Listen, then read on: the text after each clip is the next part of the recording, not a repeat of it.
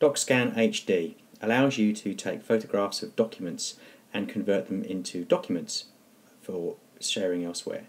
I've taken a picture of a document already, a handwritten note.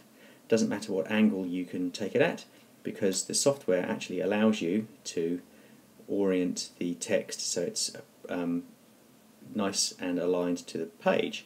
So as you can see here, I'm moving these green points around, and you move them until you are happy with the configuration. And when you've done that, you can see I'm moving around getting it just right. So what we're going to do is squeeze this document around. Just keep moving a bit more around. There we go. And we'll use that. Now, once you accept this, you can see it jumps to the format that's made the orientation look nice, and you can change the highlight on this, make this black and white, and you can simply share your document. So I'm going to save it as a document, and in the Pro version you can name it.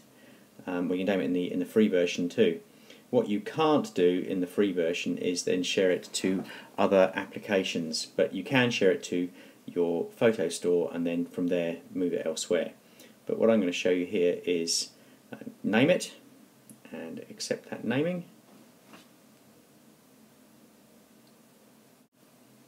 Once you've named your document, it's saved actually in the application, but you can also export it. So if we click on export here, in the free version it would say to you, you can only do this in Pro, but you can see the different formats you can save to.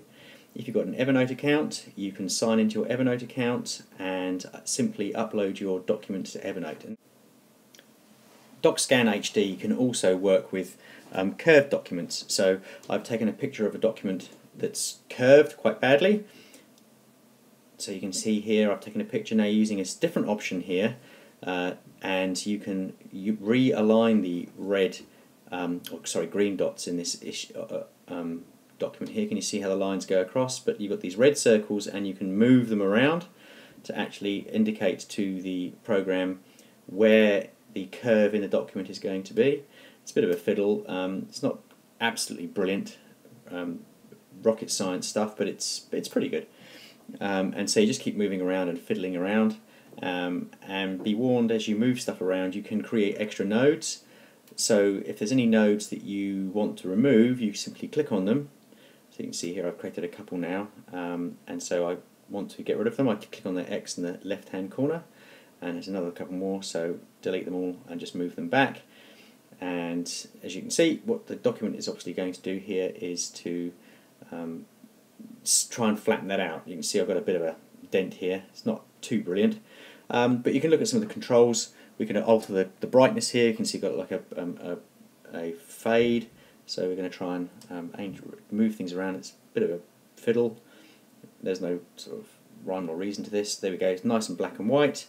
But the beauty about this program here is we can also annotate it. So what I'm going to do here is change the width of my pencil, change the colour on these various sliders here.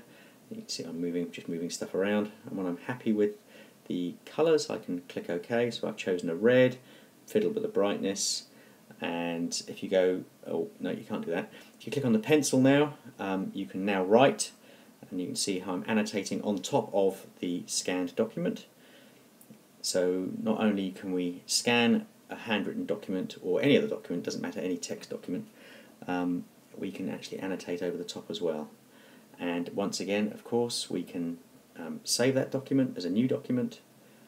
So I'm going to save it to my the application, and then once I've named it, give it a quick name.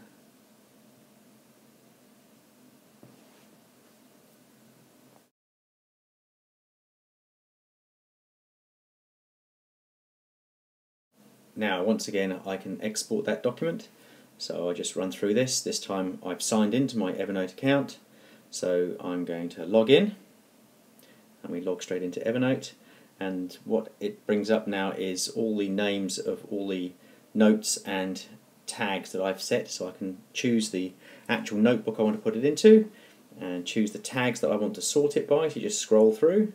I'm going to choose this one, and then when you're happy with that you just select and click send, and it's gone. brilliant application, great use for education.